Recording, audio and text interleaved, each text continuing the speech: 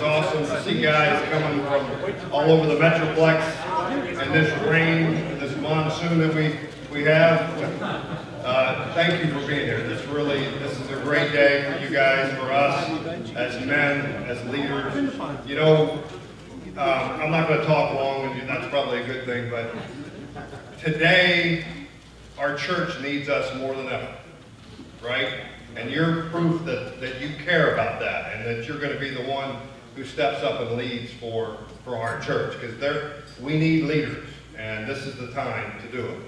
So thank you very much for coming. That's my soapbox of the day. So today is the 101st anniversary of Fatima, the sun, the miracle of the sun, right? So we're gonna pray after our blessing today. We're gonna pray the Fatima prayer. Oh my Jesus, forgive us our sins, save us from the fires of hell.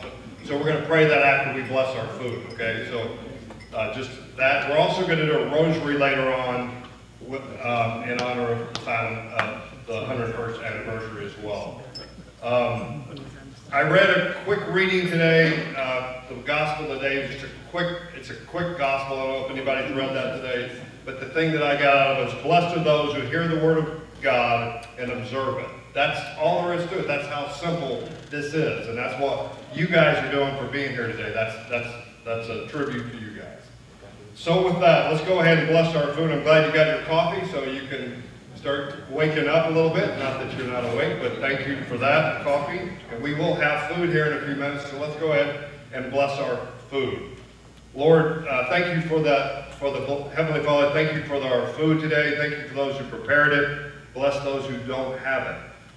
Bless us, O Lord, in these thy gifts, which we are about to receive from thy bounty through Christ our Lord. Amen. O my Jesus, forgive us our sins, lead us from the fires of hell. Lead all souls to heaven, especially those in most need of thy mercy. In the name of the Father, and of the Son, and of the Holy Spirit. Amen. Enjoy.